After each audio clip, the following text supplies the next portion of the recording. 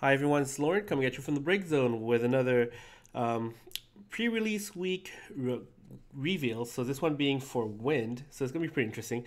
First one being, so I'm gonna go over the cards. I'm gonna go over my first impressions regarding how good they are in constructed as well as in sealed. Since sealed will be a relevant format, as you can qualify for the North American Championship by playing sealed at Gen Con. We're going to start off with Evoker.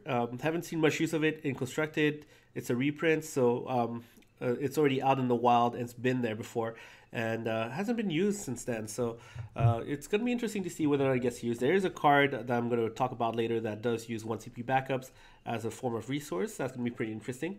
But in terms of sealed, it's pretty nice that if it's a first turn, you can technically plop down the Evoker as a 2 CP with no abilities, or later down the line, you could just go ahead and use it for as a 1 CP if you have wind backups available in order to play it out. And as you all know, in sealed, being able to curve out is pretty good. So next up, we have, well, I guess that is the next card.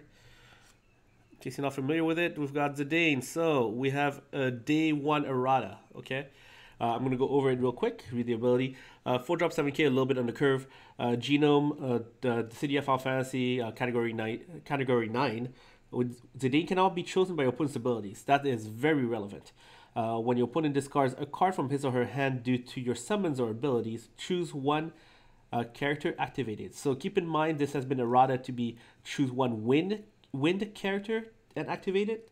So I'm going to talk about the relevance of that afterwards. When Zidane attacks, your opponent reveals his or her hand. Select one forward from their hand, your opponent discards that card.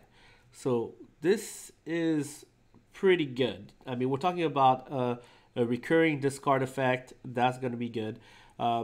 If they have forwards that they haven't been able to play out, so it's a little more niche than just anything else. Because for the most part, if you're being aggressive, your opponent will most likely be playing out their forwards in order to block. And so one thing that's going to be interesting about this is that initially, if there was no errata, then you'd be able to use Zemus and just slaughter your opponent's hand. Now that it's been errata and it's only you can only activate a wind character, so you're gonna have to play around a little bit. There's definitely gonna be some ways to do it. I think being able to I don't know if it's really good to activate Spice Million or something like that. I don't remember if there's too many wind characters that allow you to go unblocked, for example. Um, but being able to reactivate wind characters might be relevant enough to do some shenanigans. There's definitely not going to be a 3 CP Ramza from Opus 1 reactivating your Zemus, anything like that. Now that it's been errata, this card, it's going to be interesting. Being able to be protected from opposing your opponent's abilities, I think is quite relevant. It's a little bit undercurved, but being able to sometimes get the effect of discarding a forward from your opponent's hand is going to be good. If you're able to, for example, use Leviathan to return a forward to your opponent's hand when Zidane attacks, and then remove it from the field that way, that's going to be good in my opinion. Very good. So that's definitely an option I'm going to think about building a deck around.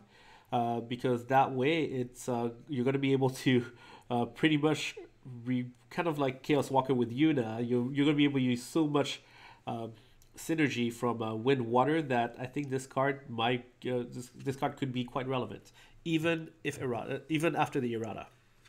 Okay. All right. Next up, we've got Sid. So this is a card I was talking to you, telling you about regarding having extra uses out of 1 CP backups. So 4 cost backup, so that's kind of heavy. But if you dole it, you're able to search for one backup of cost 1 and add it to your hand. So as we saw with the Flans from Opus, I think it was Opus 4, being able to get cards from your deck to thin out your deck and maybe either play them out or discard them can be relevant. So let's say you have this Sid first turn, you play it. Then after that, you could search out your evokers. Here, let me pull it up again, in case you're not familiar with it again. 1 cost CP wind. Evokers, you're going to be able to get your evokers, going to be able to play it out. So you'll have 2 CP available on turn 3. Then if you want, you can do that again. If you have more evokers, then you go ahead and you get another one. Bam.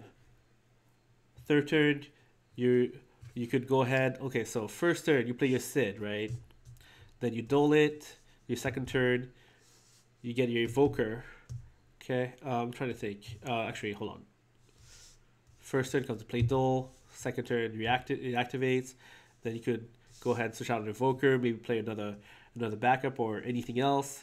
After that, like, I mean, unless you kind of curve out, it's gonna be interesting if people want to make use of that.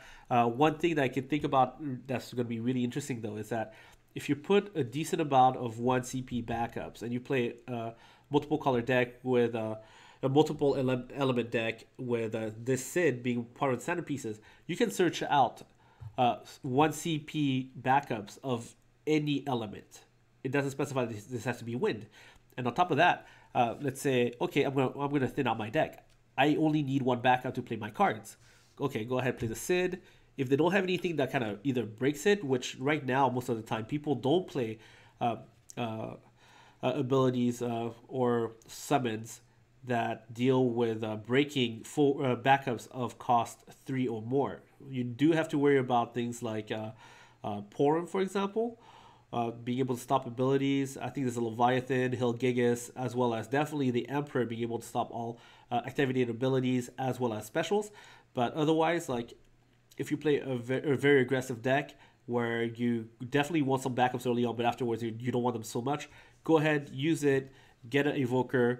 Evoker, you put it in your hand, discard it for CP, and now you're turning this into a backup that can thin out your deck and get you 2 CP a turn, as long as you have more 1 CP backups in your deck. I think that can be very relevant. When we talk about sealed, being able to curve out, being able to get the backups that you need can be relevant as well. So I think it's going to be, there's definitely some uses in constructed, and in sealed, it's going to be useful as well, being able to curve out, because sometimes the card economy of curving out in sealed can make or break the game. Okay. Next up, we've got Sid Haze, 3-cost backup, X-Burst. So this Sid Haze, sorry, is kind of like a Brawn. The fact that he has EX and searches out a job standard unit and to add it to your hand. So if you were to go ahead and it adds more synergy to the standard unit deck that relies on the 2 CP backup arc, as well as the Opus I Warrior of Light. So being able to use, like, there's just so many tools in wind water standard units to be used together. There's going to be some uses for it if you build that deck. And in terms of sealed, if you're playing wind, you most likely will have standard unit forwards in your deck, as you need usually a couple of fillers, and being able to get that card economy and be able to pick out exactly the one that you want can help you out a lot. So I expect to see this card being used in constructed for standard unit decks, and definitely in sealed. If you have it, you'll most likely be using it if you're using wind as one of your main elements. Okay. Next up, we've got White Mage, 2-drop backup. This card is really good in terms of what it can do for constructed. Sealed is going to be a 2 CP backup, but being able to choose one card in your opponent's break zone and remove it from the game is really good. There's a lot of, like, part of the some of the strongest decks in the meta usually use ways to get forwards or summons back from the break zone. Keep in mind that most abilities that target a forward or a summon in a break zone require targets when they're being used. So if they, for example, if there's a problematic one, first of all, you play the White Mage, you pick out a summon or forward that you think they might be able to get back to their hand and play again, get rid of that one. But also, if it's ever active, you could go ahead and use it to, or even a different backup that you have active. Go ahead and, like, leave it active, use it for 1 CP that it needs for its ability, and then after that, go ahead and pick the target that they choose. So if they use a Devout and use a White Mage in response, the Devout already targeted.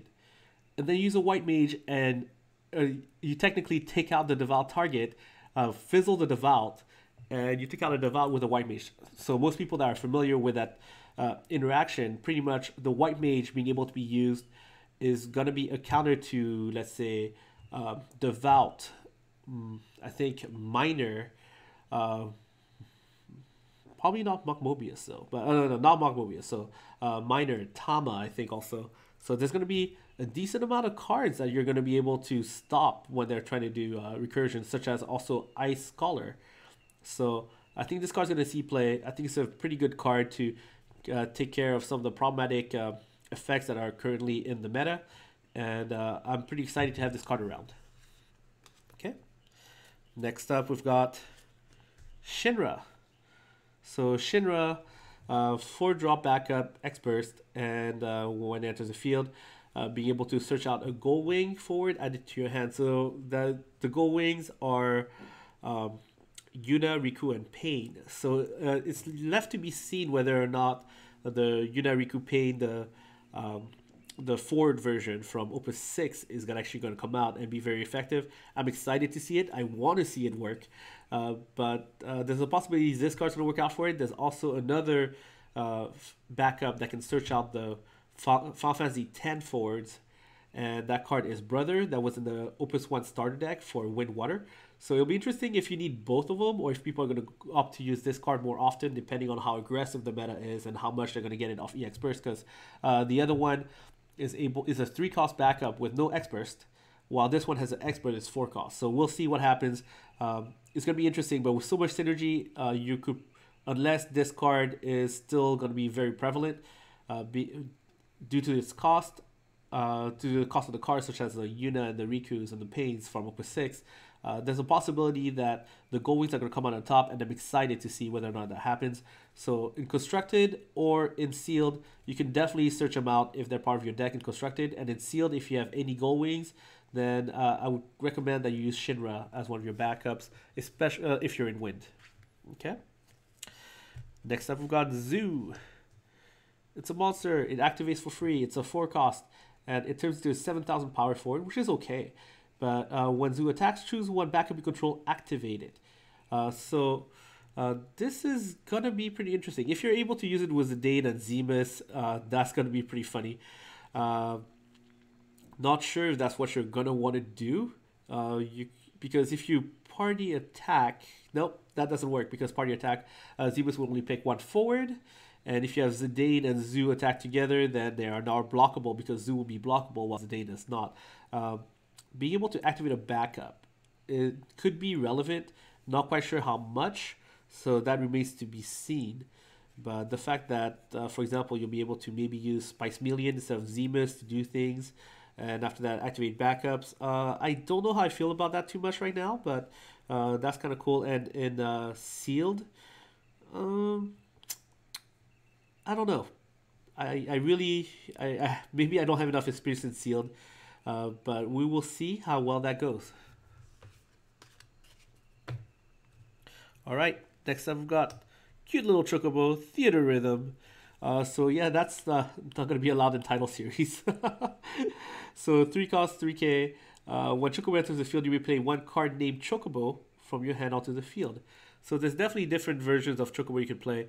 Unfortunately for this Chocobo, like it's not that big. It is a multi-card though, and a standard unit. So there's definitely some bonuses. This is definitely a power boost, or this could be a nice addition to Chocobo decks, but I don't know. I mean, it feels a little bit, I guess you could say, greedy to think I'm going to play this Chocobo and get another card out of my hand that's going to be another Chocobo.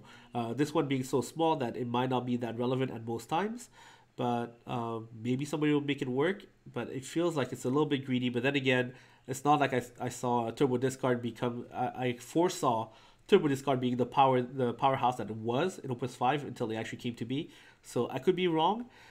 In terms of Sealed, I would advise against using it unless... Well, actually, I would definitely advise against using it if I were you.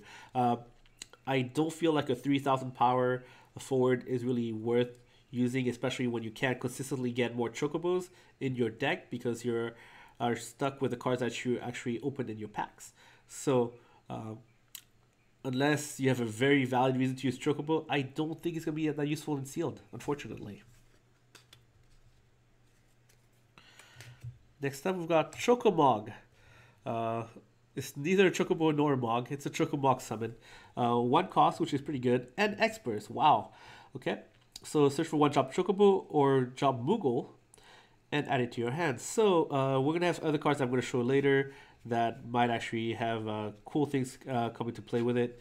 Um, and there's definitely some other chocobos or moogles that become relevant, but I'll go over it later. Being able to get moogles, specifically Moogle 11, to be able to use a special could be quite relevant, and I'll go over it when I go over the card later on. So in constructed, most likely yes. There's going to be ways to use it if you build your deck around it. It is a Final Fantasy VII summon, by the way, and Mobius, but in sealed, maybe not quite as much. Okay. Next up, we've got Diablos.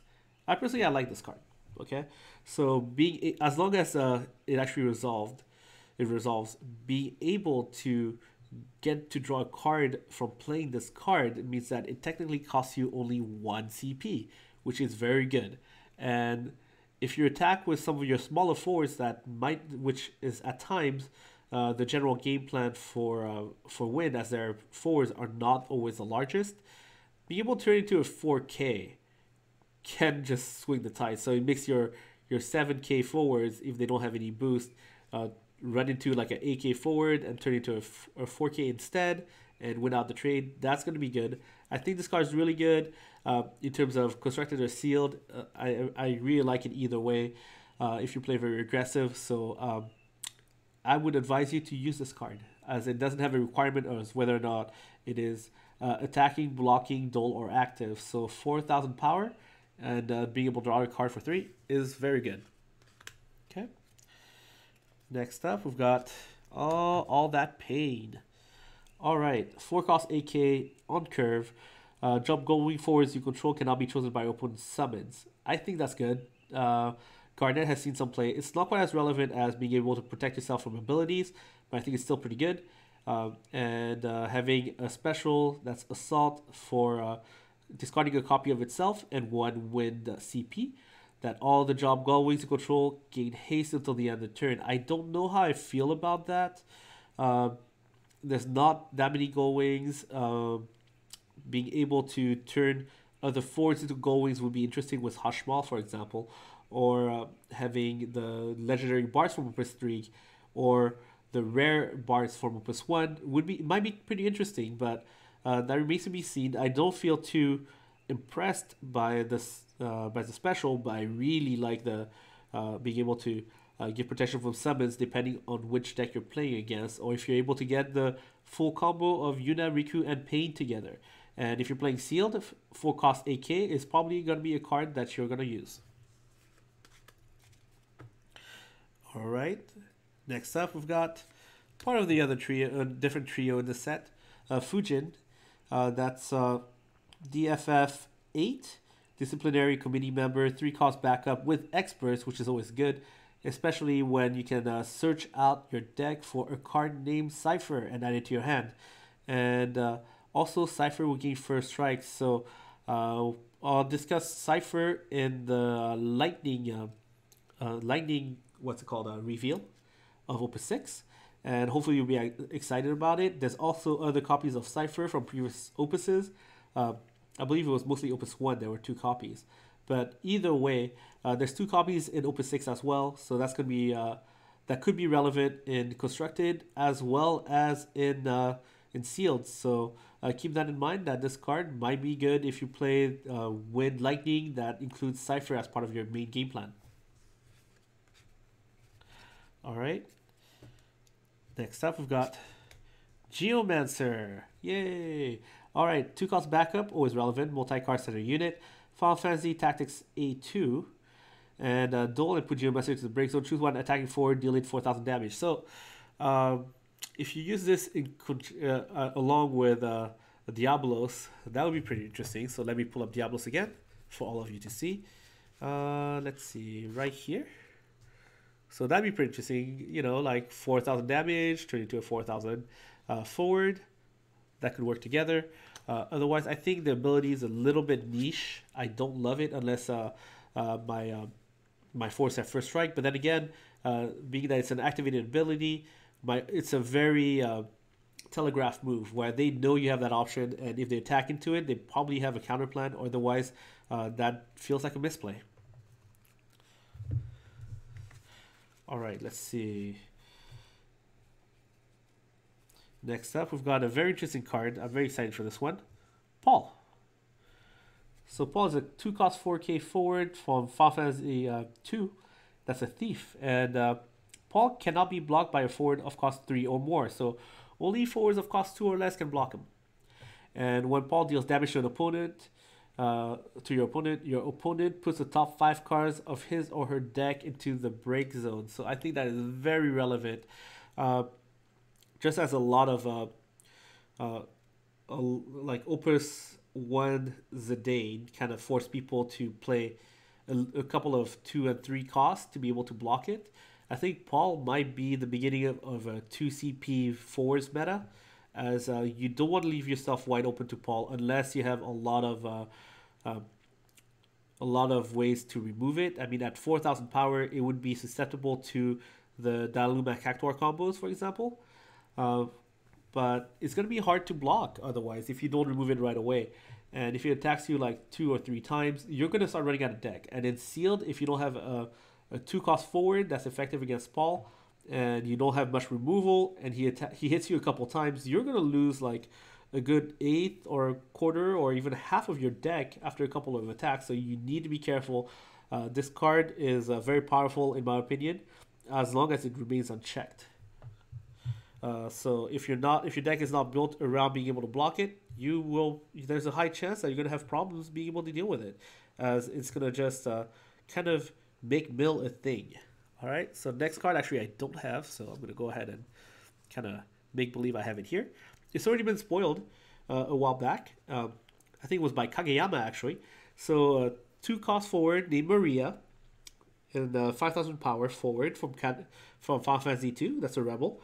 If you duel it, choose one category 2 forward you control other than Maria. It gains plus 2,000 power till end of turn. That's pretty good. After that, another ability would be to duel to deal 1,000 damage to all 4 your opponent controls. So that's going to be useful in Wind Lightning, for example. And a third ability for 1 win CP and to duel it. Choose one forward during this turn. The next damage dealt to it is reduced by 3,000 power, 3,000 instead. So that is very relevant in my opinion, especially when kind of having forwards that maybe blockers or something like that during this turn. Yeah. Blockers and other things where your opponent might be trying to do combat tricks. That's going to be pretty useful. Unfortunately, Maria is quite susceptible to many effects and much removal. But if you put a deck together that's based around Final Fantasy 2, this card would be pretty good. So I want being so flexible with so many abilities and options. I think it's going to be good to be able to see if this card is going to be that effective or not. In sealed, I think it's going to be quite relevant to be able to, for example, attack with an AK into an AK and then reduce the amount of damage that is dealt to that forward by 3,000, keeping your AK alive while theirs goes to the break zone. So if your opponent sees since it's very telegraphed, it's an activated ability, then most likely they'll let a lot of your attackers just, as long as they're large enough to deal enough damage to trade, they'll probably end up just going through instead. So I think that's gonna be good. That's gonna be interesting, and I do want to see Final Fantasy 2 becoming a major force. So I look forward to seeing this card in play. Next up, we got Mumu, one of my favorite cards in the set actually. Good thing it's a rare. So 2-cost backup, which is amazing. From Final Fantasy 11, which is searchable by Star Symbol, by the way. Jump class Moogle, which is also searchable by like Sarah and such. Special, retrieve. Discard a copy of itself and duel. Search for one card and add it to your hand. That's any card. We're talking about summons, backups, anything. I don't advise you to use Moogle to search out a Moogle, but if you want to thin out your deck, go ahead. But being able to have a 2-cost backup that's a unique character that has so much utility is insane. And being able to build a deck that revolves around silver bullets, you could say, copies of cards, only one copy of a card, but that's really relevant in certain matchups, and being able to search that out with Moogle is going to be huge. And there's different ways to actually get Moogle back from your break zone to your hand if you start discarding extra copies of it to be able to use it, to use a special. And we're talking about, I think it was like Opus 2 Ashura, but also, as we mentioned, Chocomog is able to not only search out this Moogle, but is also able to what's it called, on the EX burst, being able to go search out chocobos. So being able to, if you build a deck that's based around Moogles and chocobos that has wind in it, I would highly advise using the combination of these two. Being able to search out and retrieve extra copies to kind of get your silver bullets would be very interesting. Um, I mean, it's a little bit slow at times, you could think, but also if you have spare CP to use during your opponent's turn, you could, use Moogle to kind of get this back, to play this card out during your opponent's turn, and after that, you get a copy of Moogle and of Moogle, sorry. And then during your turn, you're able to search out whatever you need and then play it out. So I think it's going to be very interesting. I look forward to seeing this card a lot. Yeah, I do expect the foils to go for a lot too. This card is going to be amazing. 2 costs with a special that is so useful. Wow, I am just amazed by this card. All right, let's see. Next up, we've got Wingvern. So 2 costs multi card monster that's a dragon from type 0.